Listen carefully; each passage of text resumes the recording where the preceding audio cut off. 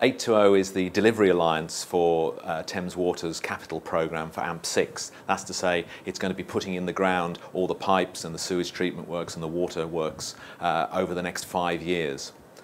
The alliance is made up of a number of organisations. Skanska, MWH and Balfour Beatty form one joint venture. Costain and Atkins form another joint venture, and those are combinations of constructors and designers. And we've also got MWH as our programme managers and IBM, interestingly, as our innovation partners. Not forgetting, of course, Thames Water, who are both client and part of that alliance. The alliance is made up of all those different companies, and so each has its own view on the world, its own traditions and its ways of working.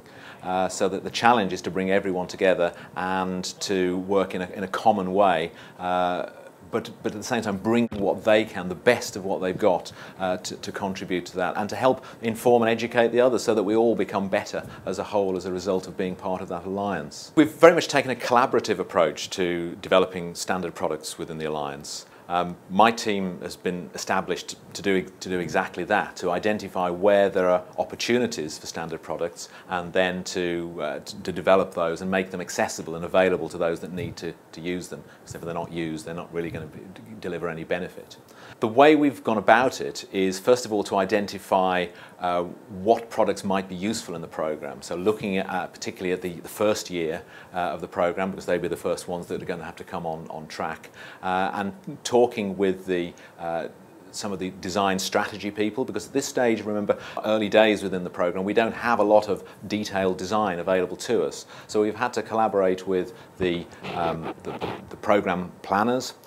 We've had to collaborate with the design strategy leads who understand the kind of thing that's going to need to be built to satisfy our particular needs and the solutions that are going to need to come from that. And so from that we've come up with a prioritised list, a sort of an 80-20, what are the most important, what are the least important.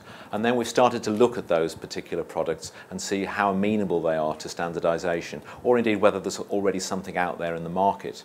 Assuming that there isn't something already that we can work on, we then pull together all the stakeholders that are needed to develop that product. And that may not sound very radical, but in the construction industry, the usual way of approaching this would be designers would design, and then they would pass it over to the constructor, who would have procurement within that, and they would procure the thing that the designers have designed, and then they would construct it. What we've done is develop something we call a simultaneous design team. So in a room, we have had the supplier, we've had the engineering resources of 820, be that design, construction or commissioning, mechanical, electrical, civil. We've also had operations for their knowledge of how the product might be operated, and we've also had Thames Water's asset standards representatives to understand where we are maybe pushing against existing standards that might have to go through a formal process of challenge if we're to proceed with it. Bringing that supplier in right at the beginning is quite a challenge, because normally we would be giving a supplier an order, whereas we're not. We're saying, come and talk to us, come and work with us and help us to develop the product. We've known from our supply base in the last few years that they're very keen to do this, and that they feel that might have been excluded from this, the way procurement processes have worked in the past. So this is a big change that 820 are undertaking within AMP6, this early engagement with suppliers.